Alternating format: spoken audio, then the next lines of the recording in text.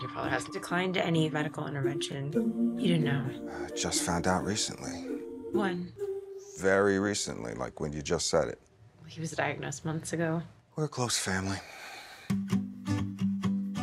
Really nice of you to come be with your dad. How old are you, Teddy? 33. There's something too old and too young about you at the same time, you know what I mean? No, I don't.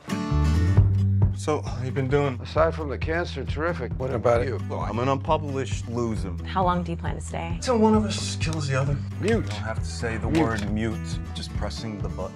Mute. So, Tuesday. Dad's mental and physical health, it is literally dependent on whether the Sox win or lose. Sox lost again. So, I am creating a safe zone where the Sox can't lose. I've even got the boy who delivers papers in this bubble. Go Sox! Curse over cancer. That way, it gives us some time to, keep him healthy until his Sox get it together. You gonna get dressed? You uptight naked in front of your father? It's a perfectly respectable break you got there, son. Austin is up over the Yankees. Marty! Remember my adopted daughter, Ted? I'm not adopted. I've looked back upon my life and thought that what I've done hasn't amounted to much. I see that I wasn't thinking about your mother and you thinking about the Sox. Well, we deserve more from you.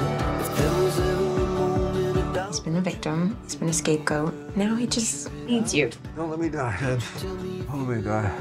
Come with me. Do you smell that? It smells like baseball.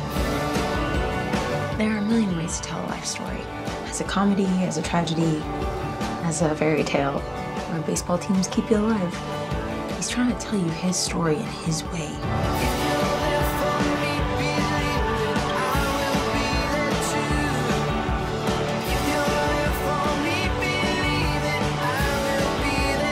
Baseball is the only game that death is jealous of. Baseball defeats time. Only baseball has the possibility of going on forever. This is getting to be your neck of the woods, outside Boston. No, I've never even been there, actually. What? Why are you a Sox fan? I like rubbing people the wrong way.